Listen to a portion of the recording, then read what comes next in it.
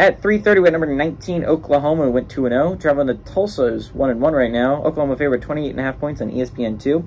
Dylan Gabriel for the Sooners has gone 38 of 49, thrown for 484 yards, 6 touchdowns to 0 interceptions. Tawee Walker has had 29 carries for 161 yards and 2 touchdowns.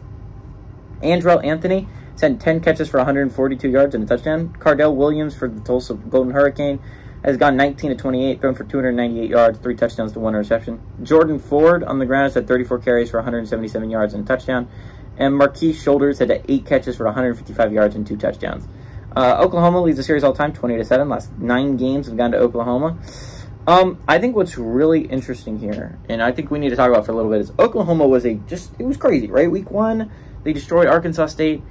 But what I think a lot of people forget when they looked at that matchup, and they were like, oh my god, that's an insane score. How did Oklahoma beat them by that much? Is Arkansas State is arguably the worst team in all of FBS, right? It's not an insane victory because they're so awful. Last week, Oklahoma got a wake-up check, right? SMU didn't go away for most of that game. They were down by 11 points for the majority of that game. Oklahoma's offense couldn't just run over the SMU defense. The SMU defense put up a good amount of fight. The Mustangs, they gave the Sooners a hell of a game.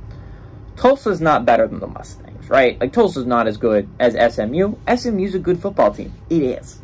And so, like, it's not embarrassing to... The SMU kept it close. That is a competent-led football team. It is a tough football team. It's well coached. I mean, like, it's a competent, good football team. It wasn't going to make a whole lot of mistakes. And the likelihood of you blowing them out wasn't super high if you're Oklahoma, right?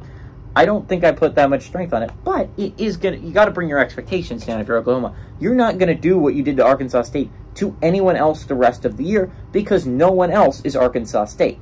You might blow out a couple people, win by 20 to 30 points. You're not going to do what you did to Arkansas State to anyone else because Arkansas State is another level of just awful.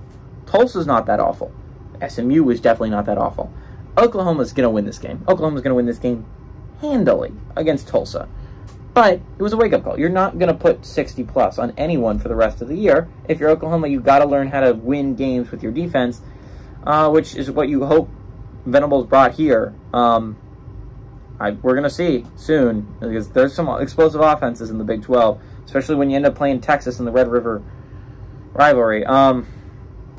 Oklahoma's going to win this one. They're going to win it handily. Give me the Sooners to win and cover on the road.